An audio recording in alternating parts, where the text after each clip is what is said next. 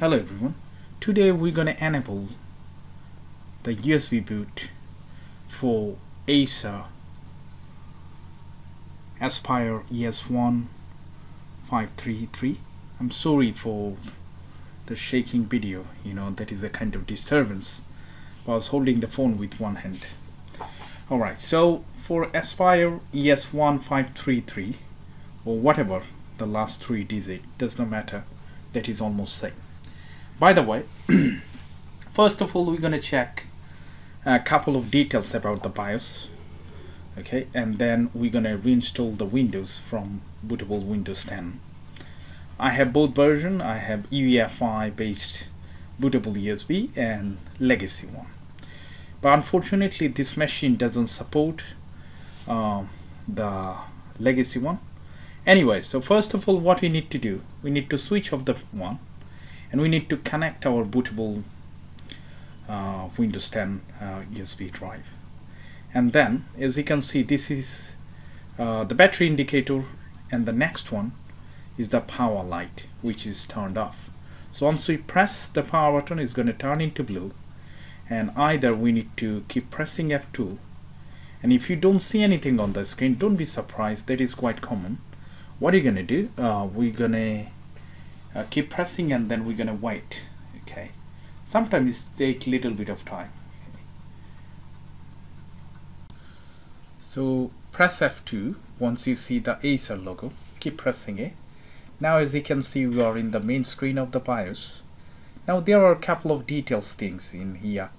As you can see, the information bar, it tells about the model number, which is Aspire ES1-533.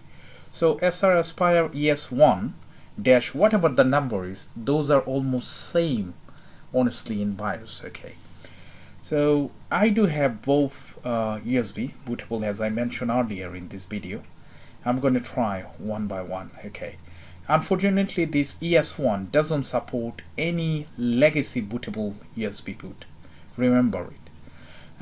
For the example, I'm going to plug it in and I will show you it doesn't boot anything from legacy. So now I'm telling, before you ask me the question, I know a lot of people, they're going to leave comments like, hey, I tried to boot it up from the USB, bootable USB, didn't work. The reason is, might be your one is legacy, or your USB might be was not burning properly, or it was not created properly. That's the reason why it happened. Anyway, so the second option is the security. In here we should find something is called secure boot, which one we didn't find it. The next one, as you can see, this is all about the boot priority.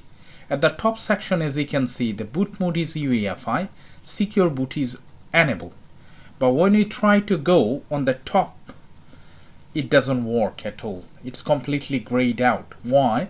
Because you are not authorized to change the UEFI. There is no any chance. Anyway, so there is nothing else to do. We did check in the main, there is no any option, and as you can see, the GPT partition recovery also,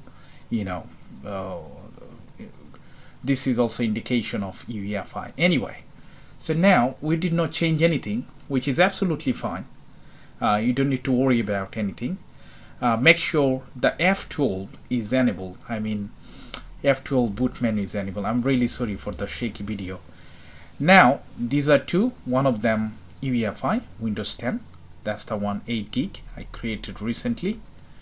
Okay, so this one we'll try later, and this one the legacy bootable one, and we're gonna try this. I have a couple of them, so we need to check if it does work. Okay, so first of all, make sure you put it in, you connect into the USB, and then we're going to press F10 to save the changes while it's connected. As you can see, the light, that's mean the USB is readable. Now let's press F10, and once we click on F10, it's going to ask to restart, and it's going to change the settings, whatever we did, whatever we played around. Okay, and as you can see, the boot priority option, don't worry about it. because we can get into boot menu directly by F12. Okay, so now I'm gonna press F12. I'm gonna hit enter, and the system gonna restart. As soon as you see it's dark or whatever, until you see the Acer logo on the screen, make sure you keep tapping, pressing the F12.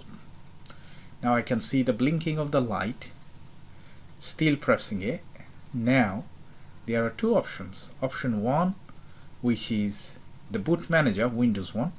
Option 2, USB, which is that one. As you can see the light. Okay. Now we'll try to select that one by pressing down the arrow and hit enter. As you can see, it says secure boot failed. So what does it mean, secure boot failed?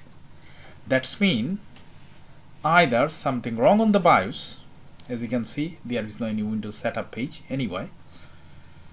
Now this is the second one, which one I'm going to try. This is also UEFI based. Now if this one does work, that's mean the previous one, the USB had something wrong. That's the reason why it was not working. So if you see the same scenario with you does happen, then make sure don't do panic, keep changing it or reburn it. Okay, recreate it. Now again I'm gonna press F12. I'm just waiting for the light to see on the screen, or either the Acer logo. Okay, I can see the light. Now keep pressing F12, keep pressing it, keep pressing it, keep tapping. Alright, so now I can see on the number 2, which is the SanDisk on. Okay, I'm gonna hit enter, and then now we can see the Acer logo without any error messages on the screen. So that means something is happening on the background. Anyway, I will let it go. I will wait for, let's say, maximum couple of minutes. And unfortunately my USB flash drive doesn't have any indicator light, so I don't know if there is anything happening on the background. Anyway, we can see the little circle, which one is the indication of please wait, something like that. Okay, so now again the screen is dark, blue screen. That's mean it does working. Okay, just as you can see, this is the Windows setup page. Alright, that's what we were looking for. Now it's very simple. Let's talk about this previous one. This one does have issue. That's the reason why it didn't work. So if it does happen to you, make sure you do recreate, as I said earlier in this video. Anyway, so now it's very simple. We're gonna follow a couple of steps, and then the main process would begin. So I'm going to choose the United Kingdom and whatever I need to do, and then hit next, and then install now, and setup is starting. Sometimes it takes maximum couple of minutes to go to the next page, so don't worry, just wait for it. Now accept the terms and condition. Alright, so in here you need to choose if you really want to do the clean installation, that one, and in that way you're going to lose everything if you delete all these partitions.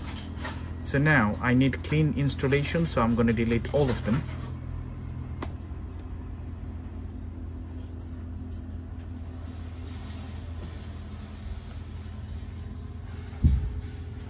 Shouldn't take that long. If it does, that means I'm worried about the hard drive health. Okay, let's delete this one as well. Okay, then I'm going to delete this one, and the recovery also, I don't need it. Yeah, just 3. So this one, as you can see, almost 2 TB. What I'm gonna do, I'm gonna make a partition. I'm gonna make 9 to 0, just to make kind of 1 TB.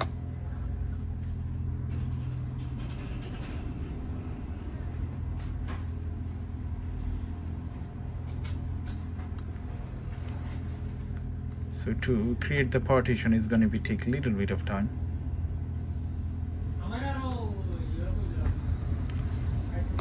As you can see, some kind of partial partition comes up here, which one the system did it by itself. It's absolutely fine. You don't need to worry about the other stuff. Okay, so now I'm going to choose one of the drive and click next. Once I click on next, then the actual installation process would progress, and it's going to go up to 100%. Then it's going to ask like couple of permission about the settings, you know, kind of the cameras, microphone, and how it would work, all the permissions from the user. And then it's going to ask me to choose the name and password if I want to. If I don't want, I can skip it, and then it would be absolutely ready. So that's how you get into BIOS and enable the USB boot. Remember, for this Acer model, it doesn't have option for legacy. It does have only for UEFI. Okay. Still, if you do have any question about this Acer ES1, then feel free to leave it in the comment section. And I hope I'll see you in the next video, guys. Bye for now. Thank you.